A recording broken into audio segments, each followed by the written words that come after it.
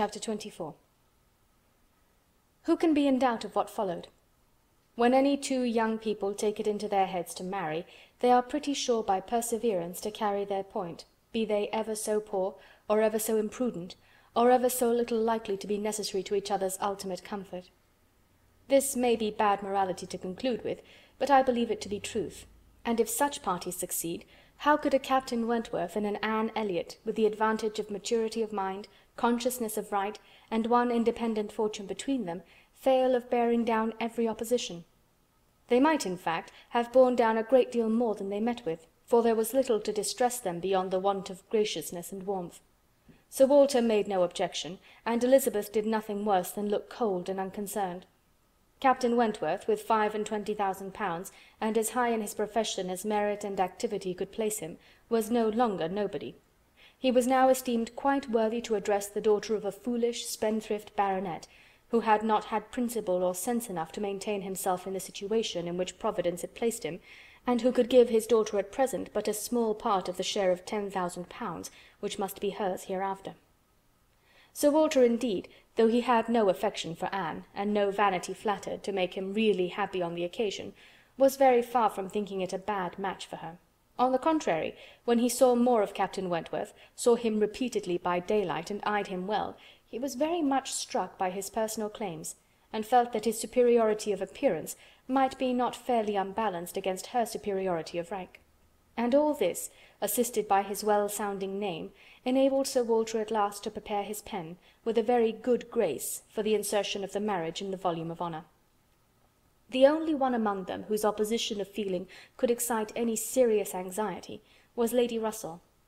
Anne knew that Lady Russell must be suffering some pain in understanding and relinquishing Mr. Elliot, and be making some struggles to become truly acquainted with and do justice to Captain Wentworth. This, however, was what Lady Russell had now to do.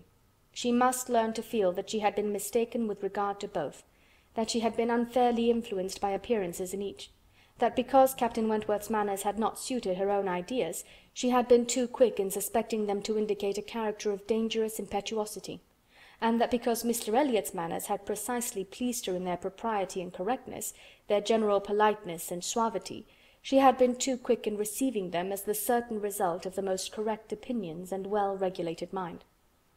There was nothing less for Lady Russell to do than to admit that she had been pretty completely wrong, and to take up a new set of opinions and of hopes. There is a quickness of perception in some, a nicety in the discernment of character, a natural penetration, in short, which no experience in others can equal, and Lady Russell had been less gifted in this part of understanding than her young friend. But she was a very good woman, and if her second object was to be sensible and well-judging, her first was to see Anne happy. She loved Anne better than she loved her own abilities, and when the awkwardness of the beginning was over, found little hardship in attaching herself as a mother to the man who was securing the happiness of her other child.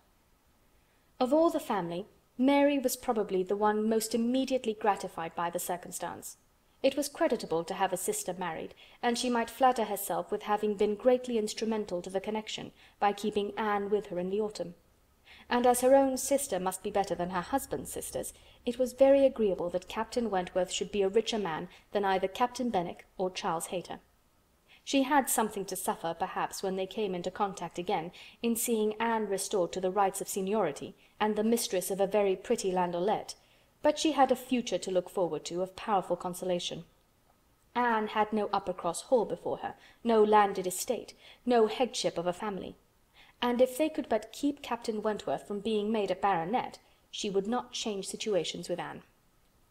It would be well for the eldest sister if she were equally satisfied with her situation, for a change is not very probable there. She had soon the mortification of seeing Mr. Elliot withdraw, and no one of proper condition has since presented himself to raise even the unfounded hopes which sunk with him. The news of his cousin Anne's engagement burst on Mr. Elliot most unexpectedly. It deranged his best plan of domestic happiness, his best hope of keeping Sir Walter single by the watchfulness which a son-in-law's rights would have given. But though discomfited and disappointed, he could still do something for his own interest and his own enjoyment. He soon quitted Bath, and on Mrs. Clay's quitting it soon afterwards, and being next heard of as established under his protection in London, it was evident how double a game he had been playing, and how determined he was to save himself from being cut out by one artful woman at least. Mrs Clay's affections had overpowered her interest, and she had sacrificed, for the young man's sake, the possibility of scheming longer for Sir Walter. She has abilities, however, as well as affections, and it is now a doubtful point whether his cunning or hers may finally carry the day, whether, after preventing her from being the wife of Sir Walter, he may not be wheedled and caressed at last into making her the wife of Sir William. It cannot be doubted that Sir Walter and Elizabeth were shocked and mortified by the loss of their companion, and the discovery of their deception in her. They had their great cousins, to be sure, to resort to for comfort, but they must long feel that to flatter and follow others, without being flattered and followed in turn, is but a state of half-enjoyment. Anne, satisfied at a very early period of Lady Russell's meaning to love Captain Wentworth as she ought, had no other alloy to the happiness of her prospects than what arose from the consciousness of having no relations to bestow on him which a man of sense could value. There she felt her own inferiority very keenly. The disproportion in their fortune was nothing. It did not give her a moment's regret. But to have no family to receive and estimate him properly, nothing of respectability, of harmony, of goodwill to offer in return for all the worth and all the prompt welcome which met her in his brothers and sisters, was a source of as lively pain as her mind could well be sensible of under circumstances of otherwise strong felicity. She had but two friends in the world to add to his list, Lady Russell and Mrs Smith. To those, however, he was very well disposed to attach himself. Lady Russell, in spite of all her former transgressions, he could now value from his heart. While he was not obliged to say that he believed her to have been right in originally dividing them, he was ready to say almost everything else in her favour. And as for Mrs Smith, she had claims of various kinds to recommend her quickly and permanently.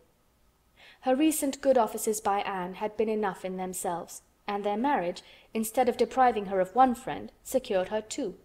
She was their earliest visitor in their settled life, and Captain Wentworth, by putting her in the way of recovering her husband's property in the West Indies, by writing for her, acting for her, and seeing her through all the pretty difficulties of the case with the activity and exertion of a fearless man and a determined friend, fully requited the services which she had rendered, or ever meant to render, to his wife. Mrs Smith's enjoyments were not spoiled by this improvement of income, with some improvement of health, and the acquisition of such friends to be often with, for her cheerfulness and mental alacrity did not fail her. And while these prime supplies of good remained, she might have bid defiance even to greater accessions of worldly prosperity. She might have been absolutely rich and perfectly healthy, and yet be happy. Her spring of felicity was in the glow of her spirits, as her friend Anne's was in the warmth of her heart.